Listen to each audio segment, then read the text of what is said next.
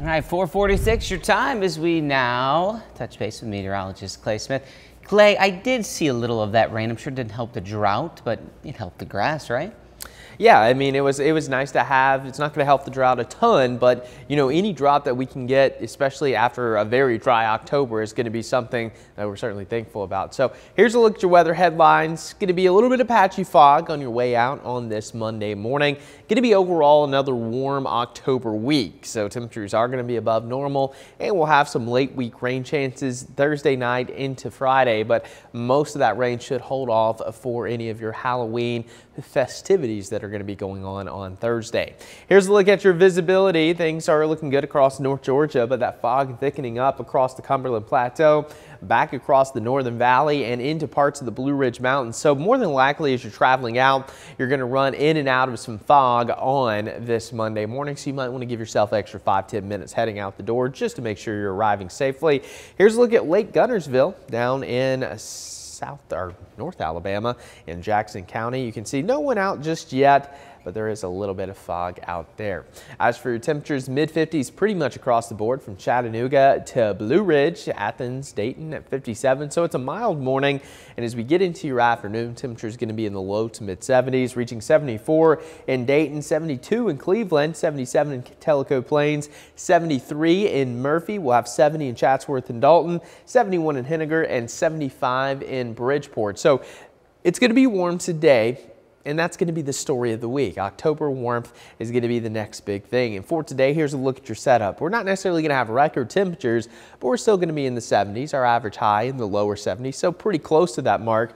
But just off to our west, record high temperature is going to be possible in the parts of Texas, Oklahoma, Missouri, and up into parts of Minnesota as well. We're looking at temperatures 20 degrees above normal. So it's not just us that's been dealing with this October warmth. It's a pretty good chunk of the lower 48, and that's a trend that's going to continue over the next 6 to 10 days, which takes us into the first couple of days of November, if you can believe that. So overall, we're not going to have any major surges of cool air. In fact, we're going to be in the mid to upper 70s through Thursday, a little bit cooler Friday, and then right back into the mid to upper 70s for your weekend. So again, not going to have any shots of that Arctic air that sometimes we can get late in October. And as for your satellite radar, all is calm here across much of the Tennessee Valley. But we're going to put this futurecast into fast forward because it's going to be pretty quiet over the next couple of days. So we'll pick up on Halloween morning, which of course is Thursday. We'll have a lot of cloud cover. And again, this week is going to feature a lot more cloud cover than last week.